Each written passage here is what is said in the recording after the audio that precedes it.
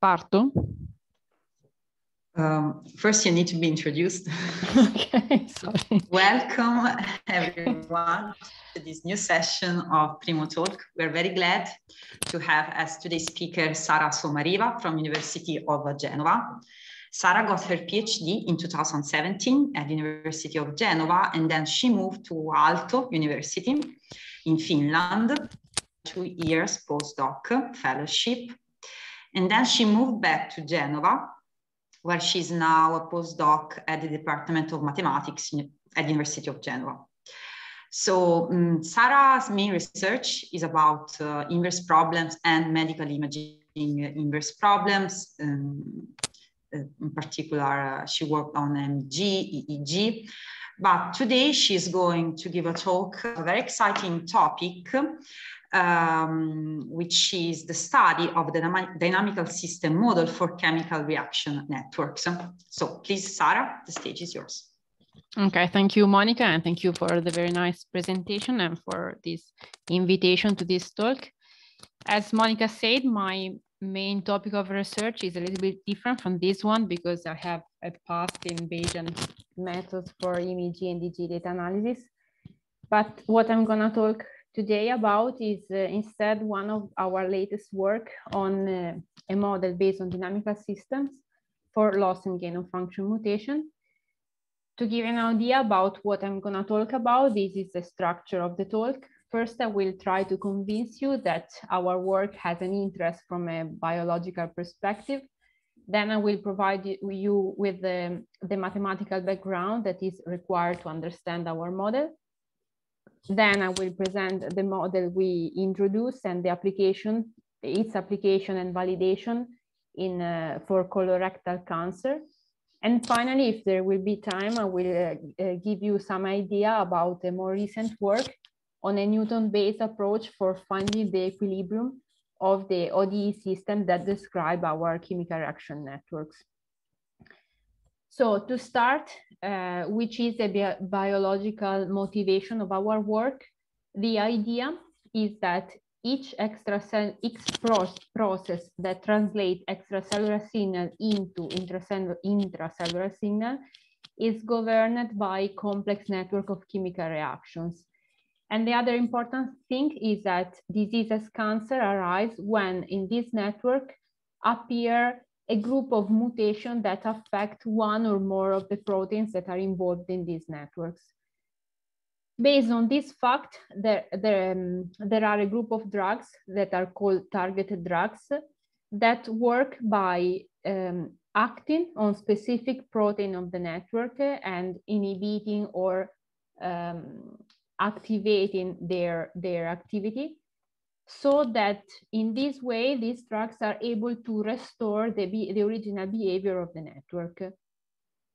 The idea of our work is, okay, this is the background. What we can do is to simulate somehow numerically the effect of both mutation and drugs. And in this way, we can, for example, help the medical doctor to try different drugs and, for example, to guess which are the drugs that are likely to work or not.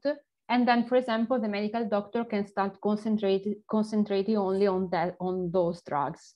So our idea is that with this simulation tool, we may be able to speed up the experimental procedures that is required to validate a new target therapy. So this is more or less the biological motivation. I hope I convinced you. What we did from a mathematical point of view is we start from this huge chemical reaction network. These are a little bit of numbers to give you an idea about the dimension. So this network involves more than 400 proteins that are the nodes of these huge graphs. The chemical reaction that describe the interaction among these proteins are more than 800 for a total of 10 interactive pathways. So there are 10 groups of proteins that interact each other in the way depicted in these graphs. From a mathematical point of view, okay, we start from these graphs and we want to compute numerically which are the concentration of the protein when the cell reach an equilibrium prior to mitosis. What we mean with equilibrium is we want to compute the asymptotically stable state of the dynamical system that is built starting from this graph by applying mass action kinetics. I will give you a little bit of detail with an example about how this is done. But the idea is that the ODE system that you write in something like that, in which X represent the protein concentration. So each component of X is the concentration of one of the node of the graph. K are the rate constant of the chemical reaction. So somehow each component of K tells you the speed at which the reaction happened. Then V and S are two objects called reaction fluxes and stoichiometric metrics that essentially describe formally these graphs, but I will give you a little bit of detail later. And S0 is simply the initial value of this Cauchy problem, and is something that tells you if the graph that you are considering model a healthy cell, a physiological cell, or a mutated cell. So to try to explain you how this is built, this is an toy example with just 6 chemical reactions and 6 proteins. So what we do is, okay, we have this set of reactions. We look at which are the proteins that are involved. So for example, A, A2, B, and then the compound A2B, and so far, so on. And then we apply mass action kinetics. What does it mean? It means that, for example, if we want to build the ODE for X1, so for the first protein, we look at the reaction in which it is involved, and we write the reaction fluxes of the reaction. That is, we write down which is the actual speed of this reaction. And this is made by assuming that we take the parameter K and we multiply it by the concentration of the reactants of this reaction. So for example, for this protein, for this reaction, it's going to be something like K1 times the concentration of A times the concentration of A. So these terms. And then to be the ODE, what we do is we put a minus if A, so in this, that is a compound we are considering now, is the reactant, or a plus if it's the result of the reaction. So more or less this idea, the idea, you write this system of ODE, and then you just apply some linear algebra, some simple algebra, to write down it in this form. So you have the set of derivative times the stoichiometric matrix times the reaction fluxes. So once you have this system of ODE, the first step you do is to compute the so-called conservation law. So you look for linear combination of the concentration that remain constant with time. And we will see later on why these are important. But the nice fact is that it's really simple to compute this gamma, because you just have to compute the kernel of the transpose of the stoichiometric matrix. Another thing that is going to be useful later on is the concept of the so-called elemental chemical reaction network. And here the idea is that you compute all the a set of generator of the conservation law, and you check if when you write these metrics that essentially just is obtained by just putting as row the concentration vectors, you check if this matrix contains a minor equal to the identity matrix. If this is true, you are able to find a set, the corresponding, the protein corresponding to the column of this N of important proteins that are called elemental species. To give you an idea about what elemental species has, we can go back to our example. And the idea is, okay, you have this set of reaction. This was a stoichiometric matrix we built before. We look for the conservation law. By just looking at the matrix, we can see that, for example, these two rows are proportional one to the other. These two rows correspond, this one to X3, so the third species, and this one to the sixth one. And so you have this conservation law. by do a little bit, but just a little bit more of math, you can compute all the conservation law. Then you can write down the matrix N, and you can see that there is a minor 3 per 3 equal to the identity matrix. And the nice thing is that if you look at which are the species that are associated to this minor, are exactly the 3 species that are A, B, C, that are somehow the basic one, because if you look at all the other one, these are compounds that are simply obtained by combining these basic species. And these are what we call the elemental species in our chemical reaction network.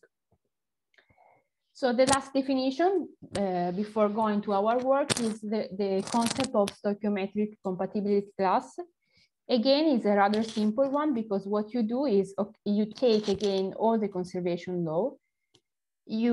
Sorry, this is a mistake, of course, but the idea is that you take a vector X of concentration, and you look to all the other vectors that satisfy this equation. So the idea is that you build a surface in which you have fixed the value of this constant C1, Cp, and then you look at all the species that satisfy this relationship.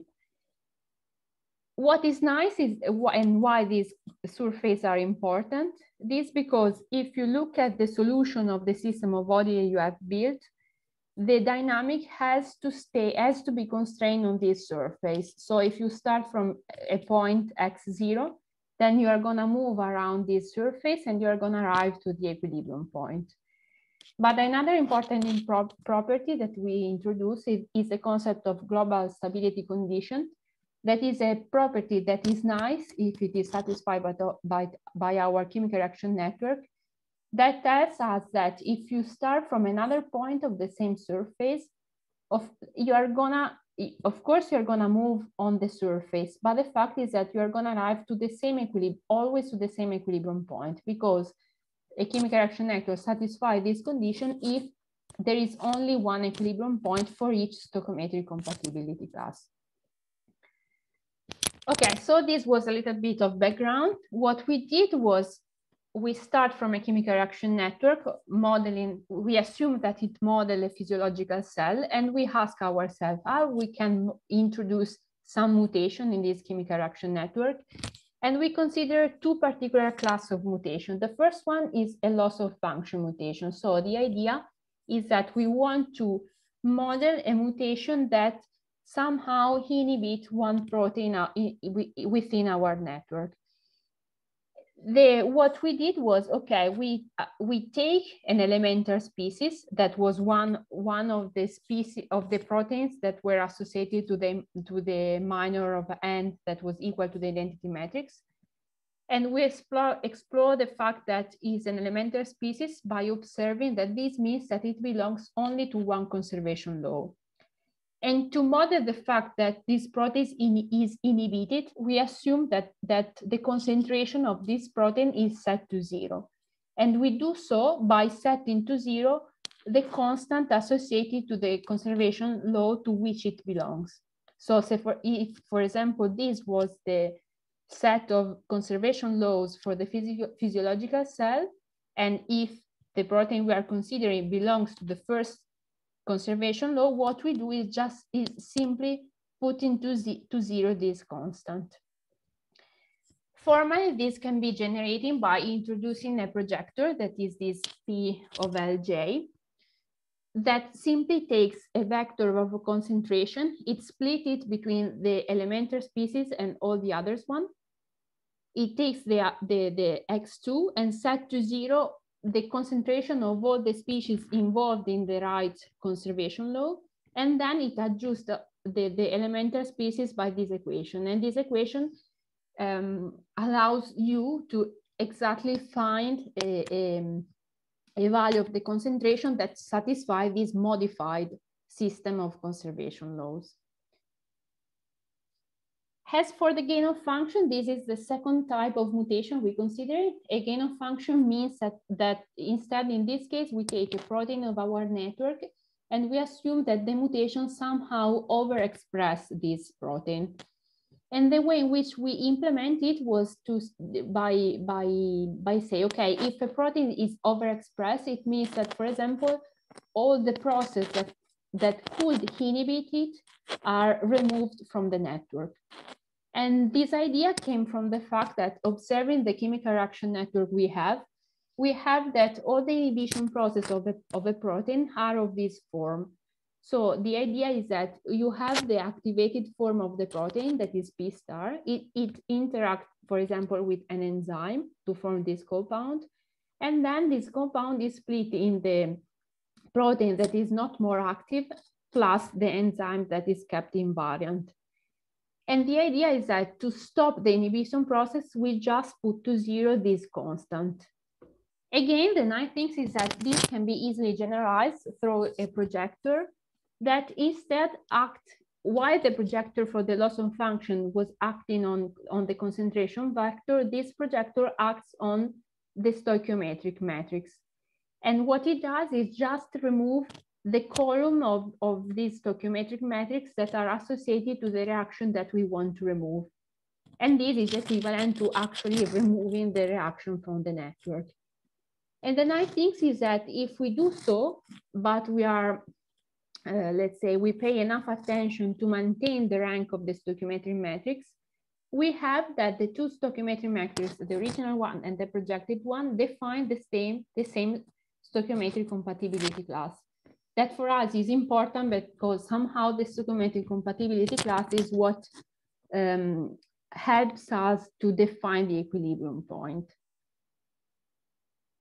The other important thing is that this projector can be easily used also to model the concatenation of multiple mutations. And this is important because what we know from biology is that to have cancer is likely not enough to have just one mutation in the cell, but we have to have multiple mutations that accumulate one after the other. To model this accumulation, of course, the most natural approach that may come in mind is to operate an iterative approach. So we start from the physiological cell. So we have the system of body that describes the physiological cell, and we compute the equilibrium. Then we take this equilibrium. In this case, we are assuming that there are two loss. So we just modify the equilibrium by projecting through this projector, and we have a new system of a new Cauchy problem from which we compute the new mutated equilibrium. And then we implement the second mutation. So we start from this new mutated equilibrium, we projected it, and we solve the system of body to have the new equilibrium point. And the nice thing is that if the global stability condition is satisfied, then the order does not matter. And this is important because, for example, we may not know which was the order in which the mutation entered the cell somehow. But the other important thing is that this approach is very natural, very simple, but it's going to be very complicated if we have a lot of mutation. What is nice is that with our definition, what happens is that this can be the same, this iterative procedure that consists in solving one Cauchy problem for each mutation can be summarized by one single Cauchy problem, because the same steady state that we could reach with those iterative procedures can be reached by defining a Cauchy problem in which the stoichiometric matrix is modified by accounting for all the gain of function mutation we want, while the initial state is modified by accounting for all the loss of function mutation that we want. And again, what is very nice is that if by doing so, we don't modify the rank of the matrix S, and if the original chemical reaction network as well as the projected one satisfy the global stability condition, then the order in which we consider this mutation does not matter, because we does not matter in the sense that, of course, it will change the path that is that brings from the initial point to the equilibrium, but the final equilibrium will always be the same. To validate this model, we started from the chemical reaction network I showed you some slides ago. So these are the numbers that were involved. So N, that is the number of proteins, is equal to 419. The number of reaction is 850. The number of conservation laws is 81, and they satisfy this condition. That was the important one. While the stoichiometric metrics and the K were defined according to literature data. This is a group from the Hospital of San Martino here in Geneva, who built this chemical reaction network. And so starting from this chemical reaction network, the first things we did was to verify that it satisfied the global stability condition. Unfortunately, we are not able so far to do it analytically. So what we did is to verify it numerically. That means we generate a number of randomly drawn stoichiometric compatibility class, and we manually check if by starting from different points along this class, we always ended up in the same equilibrium point. And so what we did was to draw 30 point on this class. We solve the corresponding Cauchy problem having those points as initial point. We compute the equilibrium and we check that the equilibrium was always the same. We quantify this by computing the coefficient of variation, the mean and standard deviation over the proteins. For the equilibrium point, as a reference, we also compute the coefficient of variation of the initial point.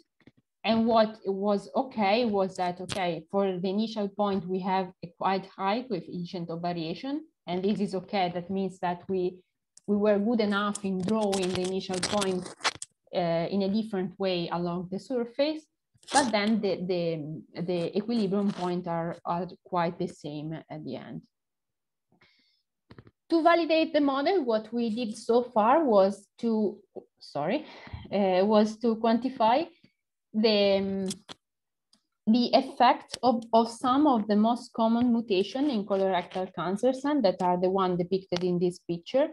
And to quantify the effect of this mutation, we did something really, really natural, because we start from the healthy network, so the original one proposed by Tortolini et al., and we compute the corresponding equilibrium. Then we mutated the network by accounting for the mutation we want. And so we modify the stoichiometric matrix if we have a gain of function mutation, or we modify the initial condition if we have a loss of function mutation, and we computed the corresponding equilibrium point. Then we quantify the difference between these two equilibrium points by simply computing the relative difference for each protein. And in this way, we quantify which were the proteins within the network more affected by each one of these mutations. And this was something that we could check by using literature data. Of course, we used papers that were not used to build the chemical reaction network, and the results were quite good. So we were able to predict things that were observing from the literature. But the other interesting things is that we are not only able to model mutation, but we are also able to model drug in a really similar fashion of the way in which we did for mutation. I'm going a little bit fast on this, but I can come back if someone is interested. And the idea is that we can use this fact, for example, to help predicting which is a good amount of drug that has to be provided to the network. How we did so? We did something similar to what we did for the mutation, because we start from the healthy network. We introduce a mutation, in this case, the gain of function of the protein KRAS, and we compute the equilibrium. And then we introduce the drug, but in introducing the drug, we account for different amount of drug that could be provided to the cell. And we check for which value of the drug, the final equilibrium is more similar to the physiological one. And this is, for example, this is an example. The black line are the difference between the mutated equilibrium and the physiological one, while the colored line are the difference between the equilibrium after the drug has been introduced and the physiological concentration. And what you can see is that only when these parameters regulate the amount of drug only for alpha equal to 0.75, the concentration, the delta goes close to zero. That means that the equilibrium after the drug is similar to the physiological one. While for other amount, or either you have too much adverse effect because the concentration goes on the opposite with respect to the mutated one, or essentially the drug is doing nothing because you have the same equilibrium as in the mutated cell. Okay, so this is the model we introduced. Some preliminary result on the new project we are working on is, okay, but what we have done so far is we want to compute the equilibrium of the cell. And to do so, we have written a system of ODE. We have solved it, so we have computed the dynamic of the concentration, and then we have computed the equilibrium. But the fact is that we are not interested in the dynamic. We just want to compute the equilibrium, and to compute the dynamic may be time consuming. So what we observe is that, okay, if we are interested in computing the equilibrium, we may just want to find the zero of this function because we want to find when the derivative of x is zero. Of course, we have to introduce some constraint because we want, if we just take this, the first equation, so SV equal to zero, we are gonna have too much equilibrium point. But if we have the global stability condition to have just one equilibrium point, is enough to fix a stoichiometric matrix. So we put this constraint that X has to belong to the stoichiometric matrix, the stoichiometric compatibility class defined by the initial point X0. And then we have the positive constraint given by the fact that these X are concentrations, so they have to be non-negative. This is a constraint minimization problem, so we can use some Newton methods approach. But the fact is that this problem has some issue. One is that it involves very big dimension. And the second one is that the Jacobian in the equilibrium point is non-zero, but is close to zero. And so we use the globalized projected Newton method. These are very preliminary results, so they may be not completely true, not completely optimized, but if you have any feedback, it will be more than welcome on this part. So what we did is, okay, we observed that we have a problem of this type. So we want to find the zero of this functional. Here I have done a small trick to make the functional squared. But I go fast on this, but it's very fast. The idea is that we remove the elementary species because once we know the other ones, the elementary species can be easily computed. And okay, this is the problem we want to solve, and we do so by using a Newton methods, a projected Newton methods, in which we did a small trick for defining the projector, because if we use the standard one in which to have, the projector that we introduced to have the positive constraint, if we use the standard one in which the negative elements are set equal to zero, then we ended up having too much zero. And so what we did was to use this trick in which the components that are negative are just put equal to the value, to their value at the previous iterations. As I said, in our case, this method does not converge, or you have to really carefully choose the initial point to have convergency. And so far we have implemented the most simple globalized projected Newton methods, in which we simply don't move, we reduce the step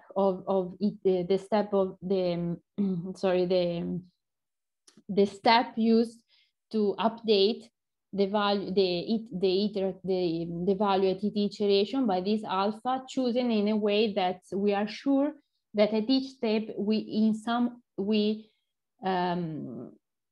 do better. So we approach the zero of the function f.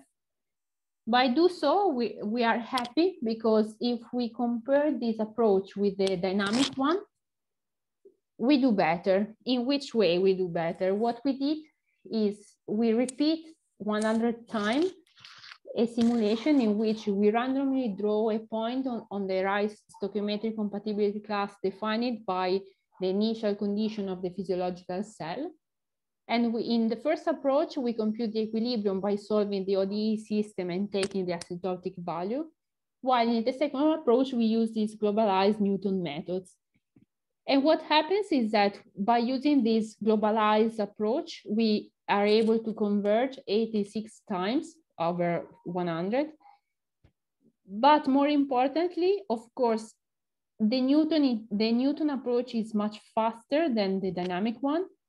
And it provides solutions that are better in the sense that actually the derivative is closer to 0 with respect to using the dynamic approach. And the equilibrium actually belongs to the right stoichiometric compatibility class. While of course, by simulating the dynamic, we can introduce some error for such that at the end, we may go a little bit far from the right stoichiometric compatibility class. So to conclude, what we did was to present a model for two type of mutation, loss and gain of function mutation. We validated it on a network device for colorectal cancer cells, and we are now working on find a way to make more efficient the way in which we compute the equilibrium point. Which are the future work we have in mind instead is, first of all, we would really like to have an analytic proof that our chemical reaction network satisfy the global stability condition. More interesting, but also very much more challenging, is we would like to have a kind of semi-automatic tool for generating new chemical reaction network. What this means is that before I say we're starting from this chemical reaction network, and this chemical reaction network was built by a group in San Martino by reading a lot of literature, but really by reading and manually writing down the reaction networks, the chemical reactions. So what happens if we are interested not in colorectal cancer cell, but for example in lung cancer? We have to start all over again. And this may take time, but for example, we can prevent from manually reading the paper by using some natural language processing approach. And this is something we would like to investigate.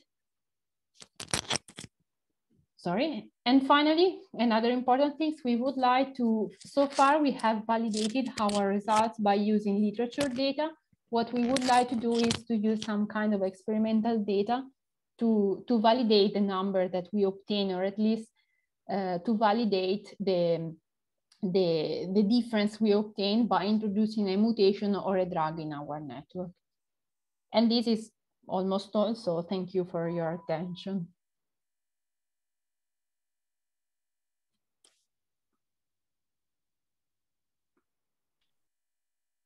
Sara, a virtual club has started. Thanks. So, do you have any questions or comments? Are you curious about something?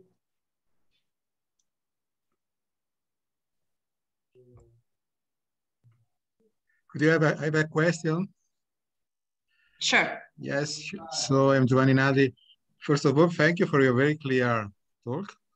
And it's a curiosity because you spoke about numerical simulation, and I think you have the same problem. So non-negative solution, and you have to introduce some constraint in your numerical solution by using ODA. So I think you have exactly the same problem as in your last final algorithm of Newton. So if you want to solve numerically the ODE, you have to introduce non-negative constraint. You have to introduce conservation law constraint. Otherwise, you are in trouble because it's not possible to simulate in an appropriate way the system. Is my guess. I don't know. So have you more detail about your numerical simulation of the DA? And second remark is about experiments, because I think that you need a lot of data, okay, because it's a very big, but in reality, you have some sampling or something in some part of the network. I mean, some sampling of species of in some part of a network, not in a whole network. So I think is another problem. Okay. So my curiosity is about the numerical scheme for the. Okay. Okay, thanks for the very interesting question. Okay, for the numerical solution, let me share again the screen so I can. Okay. I'm not very fast in sharing the screen, but okay. So I have to say it's true what you say. So I know that there are methods to force somehow the solution, for example, to satisfy this condition, that is to belong to the stoichiometric compatibility class. But we didn't enter too much in detail in this because we were lucky enough. I'm explaining myself. The way in which we introduce a constraint to belong to the right stoichiometric compatibility class is by defining the initial point, because this tells you which are the surface in which you want to move. Then we simply really use the standard MATLAB function. I don't even remember the names. It's really, but it's the more standard, I think something like ODE15, something like that. And then afterwards, I checked if the dynamics always belonged to the right stoichiometric compatibility class, and if the positivity constraint was satisfied. And with the number we had, that was true, except for very few situations in which when I did this when I did this experiment, I take very strange number for the constant of the conservation law. And in those cases, when, for example, I put some conservation law in very unrealistic value, then it could happen that at the end, the path didn't always belong to the right stoichiometric compatibility class. So what I'm trying to say is that we didn't enter too much in detail in optimizing the way in which we simulate the dynamics, because for the realistic value, this was not necessary, because by imposing the right initial condition, we were lucky enough to always stay on the right surface and to always satisfy the positivity constraint. But I agree with you that this is something that can of course be worth study. I don't know if this answers your question. Okay, thank you. As far as for the numerical simulation, I agree totally with you. This is why we didn't, the experimental simulation, I mean, this is why we were not able so far to do it, because it's not easy to find someone working in biology that is able to provide us all the things we need. One difficulty is that, as you say, for example, is not, but this is also one thing, is a difficult, but I think is something good of our method. I mean, when you do the experiments, you are not able to compute the concentration of all the proteins. But for example, you are able to do this Western box in which you have for some protein, you know if they are more or less phosphorylated. This can be used to validate our model, but what we claim is that our model can give you more than this experimental setup, because it actually can give you the behavior of all the proteins. So I agree with you that it's difficult to find some experiment to validate it, but once we have validated it, it may be very, very nice, exactly because we can simulate more than what we can actually see by doing the experiment. And so, and this, of course, I don't want to say that we can substitute the experiment, but we can guide the experiment to work better, because then we can suggest what to look at. No, in fact, my final remark is I support your model. I mean, it's possible to use the data if you have, and it's possible to see where it's not possible to measure. Exactly. That is what we hope. Exactly. That's exactly. Thank you. Thanks. Do you have any other questions?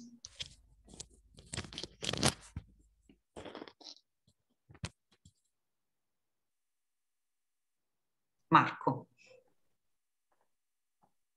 I have actually more than question. I have curiosity. Let's start with, I can say, putting my hands forward. I know nothing about Okay. all the initial part of your study, and it was very interesting. But of course, I cannot tell anything about that. But I know a few things about optimization, so I was curious about the very last part in which you try to use that projected Newton method to solve your bound constraint optimization problem, because that's what I see. Okay, probably you are. I'm not very expert in studying Newton method, so we can merge our expertise. Yeah, because okay, I have a few curiosities, because okay. I can share okay, again. If let me share if I'm because able the first point is that Newton method can be arbitrarily bad when projected, because in general case, if you have a very smooth function with bound constraints, projected Newton method is not guaranteed to converge to the solution.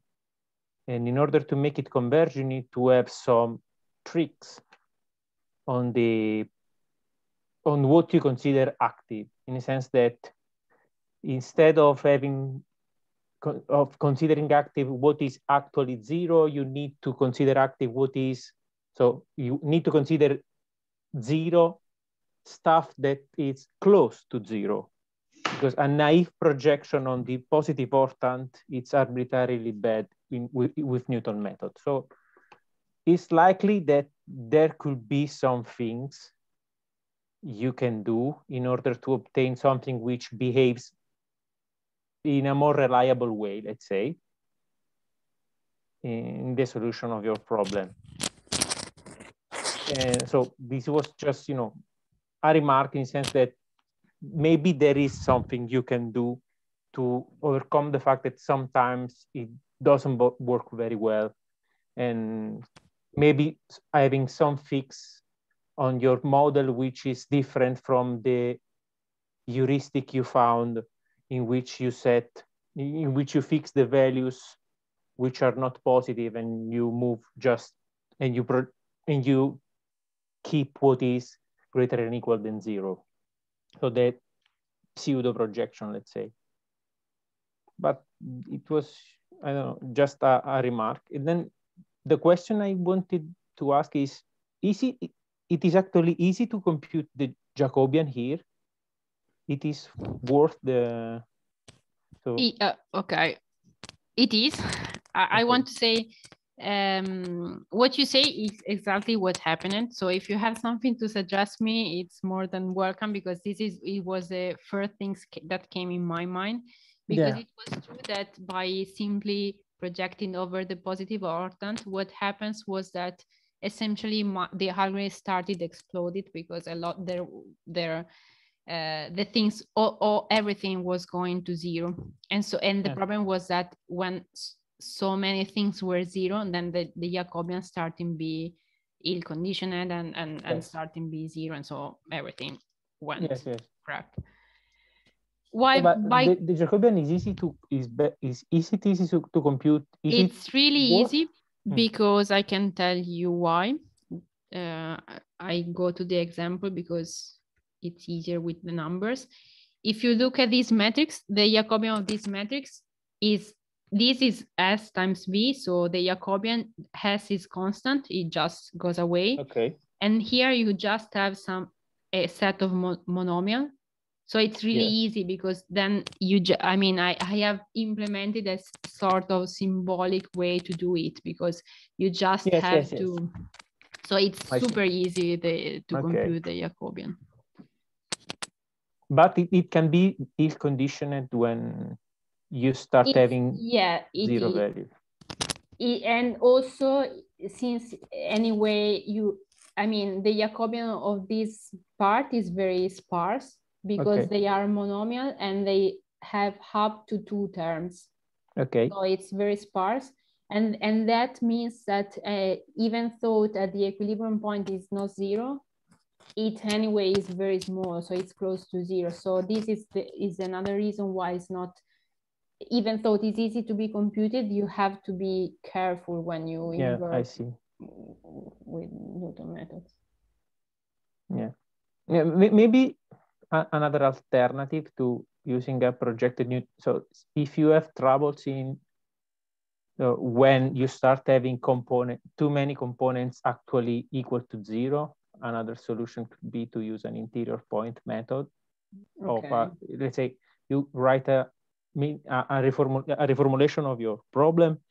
If you have the interior point method is too powerful to handle just bound constraints, but still, since you have barriers, you never actually put anything to 0. And the right interior point method could allow you to go to the solution actually pretty fast if it's well tailored, let's say. So it could be an alternative if you have too much trouble with projected Newton method. But maybe you can, maybe one first thing you could try to do is to play a little bit with actually convergent scheme, let's say, on Newton method and see what happens. I can try to see if I can send you some reference, maybe. I have to find some newer one. Let's say there is a very old paper of 1982 or 1986 about the projected Newton method, which tells you that you have to be careful with projection. Maybe there are some newer references, but I will keep in mind. Maybe it will be interesting also for me to see, just to know, you know. Thank you very much. No, you're welcome. Okay, I think we have time for one last quick question, if we have one from the audience.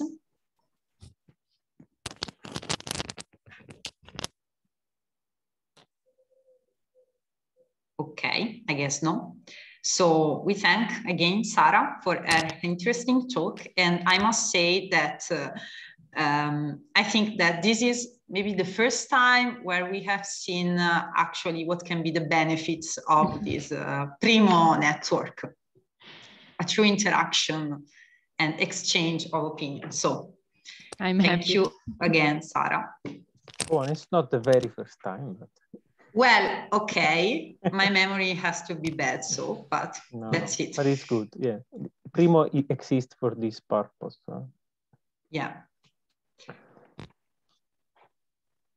Okay. It's okay. Pasquale, you can stop the recording, I think.